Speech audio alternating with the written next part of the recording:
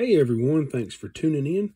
Got a quick little video today about a Fisher Space Pen refill.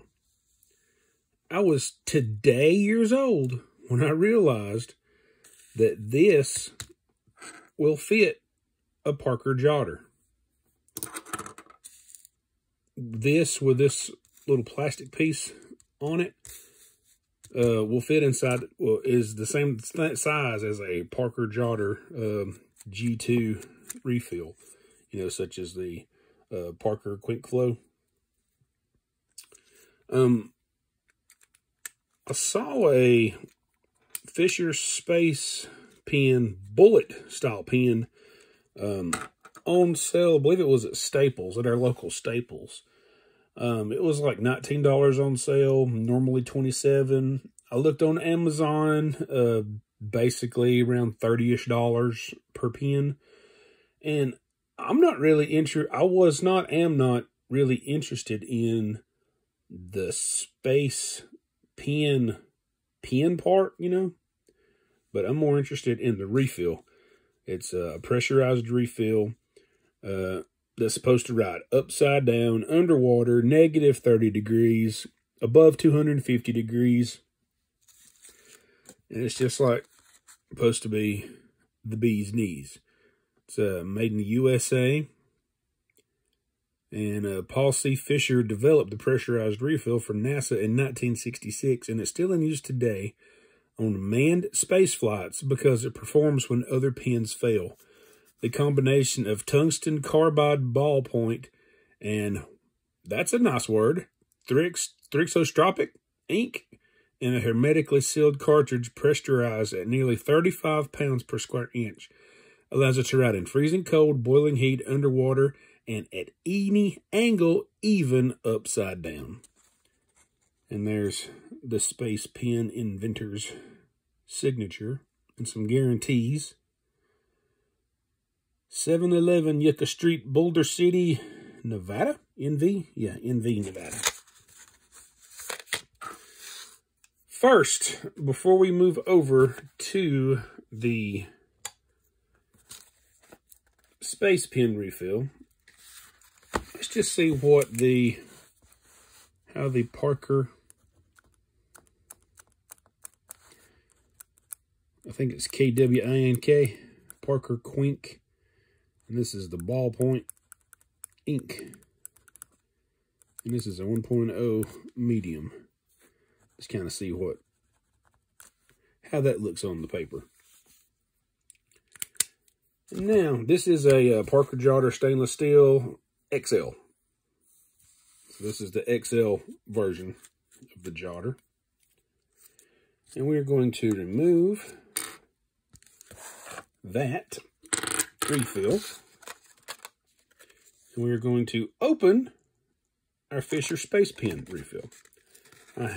To my memory, I have never written with a Space Pen refill, and this is going to be a treat for me, and I hope it's a treat for you as well.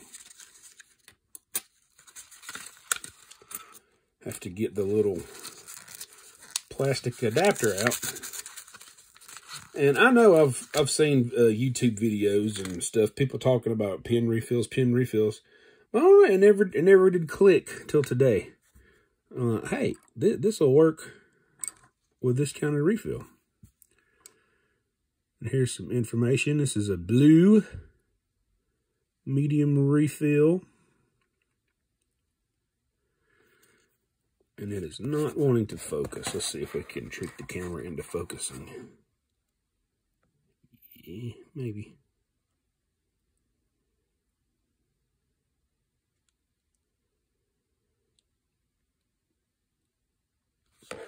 All right, and then we take our Space Pen refill. The included little cap goes on the end. And now let's insert it into our Parker Jotter XL stainless steel in my case. See, it gives it that twisted lock thing there to catch and rotate. All right. Where's the camera? There's the camera. So here we are loaded with our Fisher Space Pen ink in blue.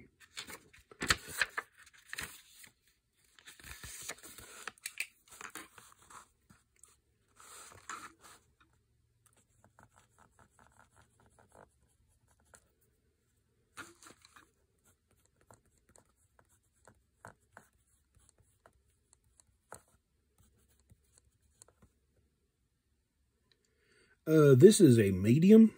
I am uncertain on the millimeter of it, but it's the Fisher Space Pen medium.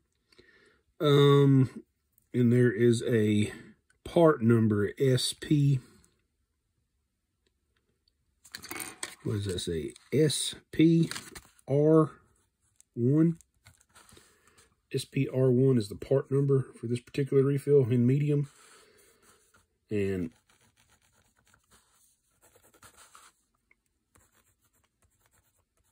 this is a pretty color.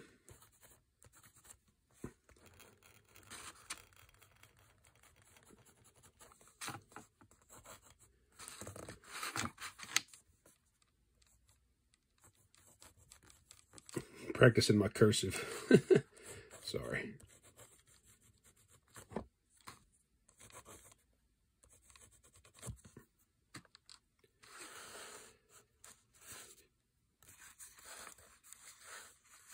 And here's the difference between the Parker and the Space Pen.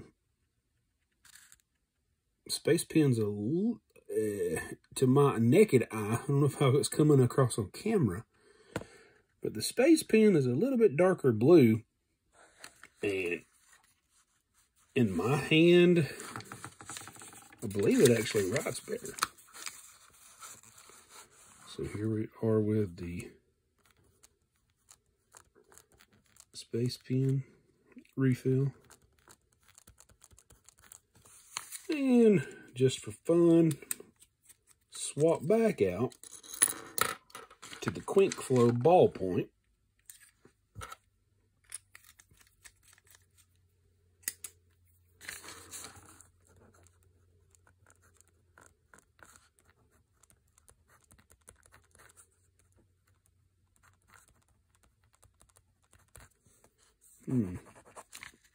Which one writes better? That's a very, very, very good question. That's what I'm trying to determine live.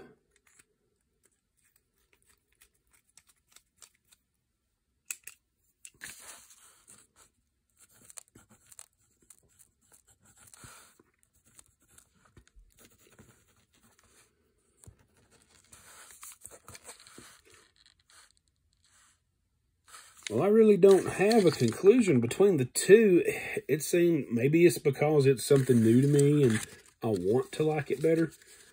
But I think the Fisher Space Pen refill writes just a teeny tiny bit smoother than the standard Parker refill.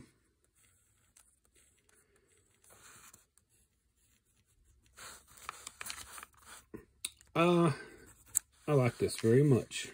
And I want to thank you for watching, for taking the time out of your day to check out my little first hands-on time with this particular refill. Yeah, when I found out all my Parkers would fit this refill, because I was today years old when I found out that these Fisher Space Pens came with that little plastic insert to make it fit. I immediately got excited and was able to find my way, in this case, to an Office Depot and purchased one. But trying to get this video to 10 minutes, just a few more seconds and we'll be there, because I have heard that 10 minutes is the magic number for the YouTube algorithm, and we are there at that point. So let me just sign off and say thank you for watching. Please consider liking, subscribing, commenting, all that good stuff. And you are beautiful and are handsome. Goodbye.